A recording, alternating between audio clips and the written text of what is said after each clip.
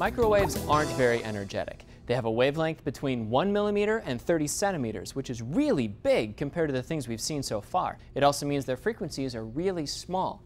But they're very important waves, and for molecules, that's just enough energy for them to rotate and vibrate. And it turns out that 2,450 megahertz is enough energy to cause water molecules to vibrate and rotate, and that causes them to heat up.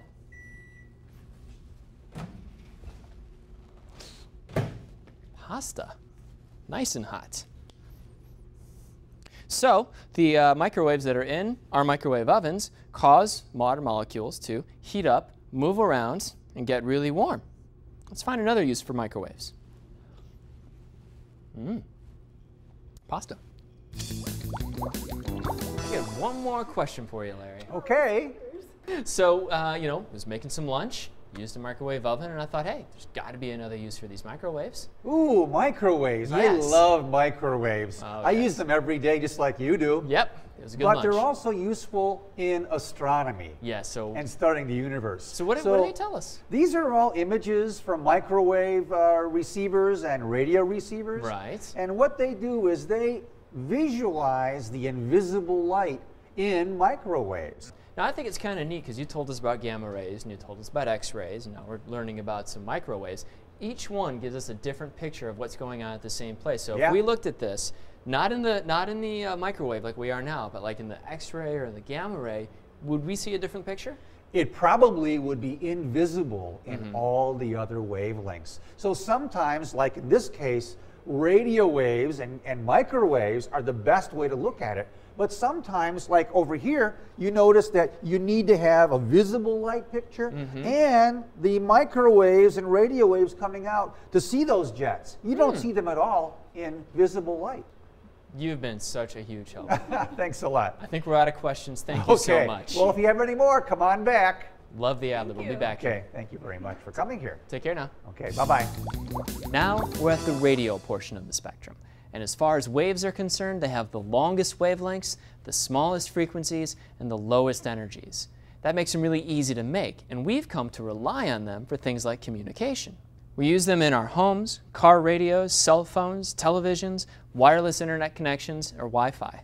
Most of us were using radio frequency without even knowing it. Every time you turn a dial on the radio, you're turning the frequency.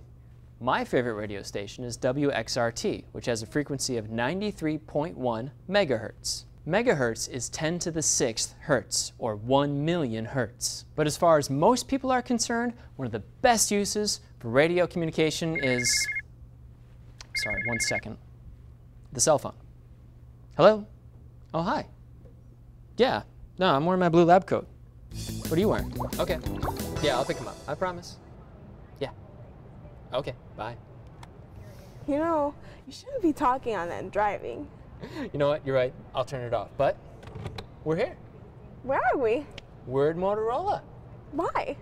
Because that's where the cellular telephone was marketed and developed. And it's all on the radio frequency, so I think we should go check it out. Cool. Yeah? Let's go. Looks like you've got a lot of cell phones out here, and those don't look very new. Nope, these are part of history.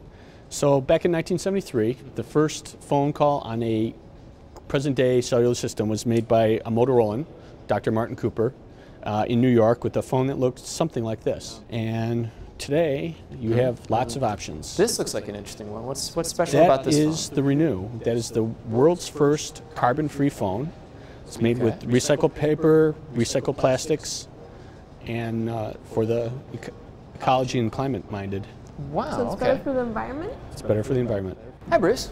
Hello, Mike. How are you? I'm fine. How are you? Good. This is my friend Christina here. Christina, nice how are to meet you? you. We saw some of the cell phones, but it looks like Motorola dabbles in some other things, too. Yes, these are two-way radios products that are designed for enterprise workers. Okay. The FCC, the Federal Communications Commission, actually defines what frequencies radios can operate on and what services they can operate on. So they only allow police agencies to operate on certain frequencies. They only allow the federal FBI government agencies to operate on certain frequencies, and also businesses. If I'm a taxi cab and a a Walmart or something can only operate on certain frequencies. So now that keeps these two users from stepping on each other or hearing each other's conversations. Wow, well thank you very much for showing us these. You're welcome. And we had a great time. Thank you very much. All right, we'll see you around. Take care now. That is pretty cool. I have always been through life with a cell phone. Have you? Yeah. Guess I'm a little bit older. They're kind of new to me. So radio is mostly used for communication? Yes, it's a great region of the spectrum for that, but there's some more you can do. You can actually do some exploring in the radio. Really? How? Well, some students at DePaul built a radio telescope. Cool. We built this little telescope here to look at radio signals coming from the sun, radio signals coming from Jupiter, and radio signals coming from the Milky Way. We tune to a very specific frequency, a very specific color of radio that is most prevalent coming from the sun and coming from Jupiter. But we did catch noise. We did catch radio noise here. When I mean noise now, it's not things that you hear. I meant interference that's not coming from the sources one wants to study, for instance, the sun and Jupiter in our case. And that's something one has to deal with in science. The light that's hitting our antenna doesn't know it's not supposed to hit our antenna if it's not coming from Jupiter and sun, and one then has to do various kinds of things with the data to try to minimize the noise and try to extract from it the real information one is looking for.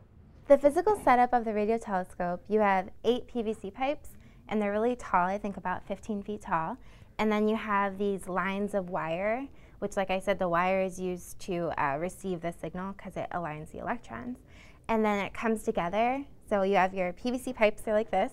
You have the wire coming across here, and the wire in the middle comes together to align, and it goes down and it attaches to like a receiver, and then that converts it to a signal we can read. The antenna then simply picks up the wavelength, the redder than red light, and converts it to an electrical signal, which we then, with software, convert it to numbers that we can then visualize these numbers, and we can see that the sun, for instance, is especially radio loud today, or Jupiter is radio loud today. And then one tries to understand what kinds of physical processes would have caused the sun or Jupiter to have been especially active in the radio that particular day. And to understand what's going on in the entire universe, we need all the frequencies of light.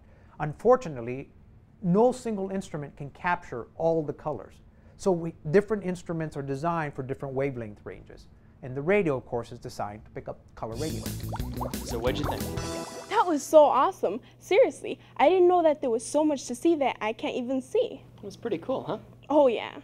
So, what are you going to do with those? I know they don't work, and I know why they don't work. Still, I'd like to hang on to them. Oh, you should. I think they look good on you. Okay. Well, I'm going to run. Okay.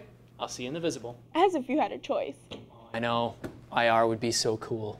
When you think about it, our eyes can only see a very narrow portion of the spectrum. So it's very impressive that there's so much out there that we can't even see.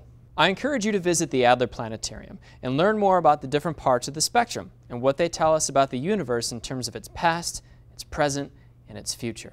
Every time we switched scenes today, we used an image of our galaxy from a different portion of the electromagnetic spectrum. So go to the Adler Planetarium and see what we can learn from the skies above.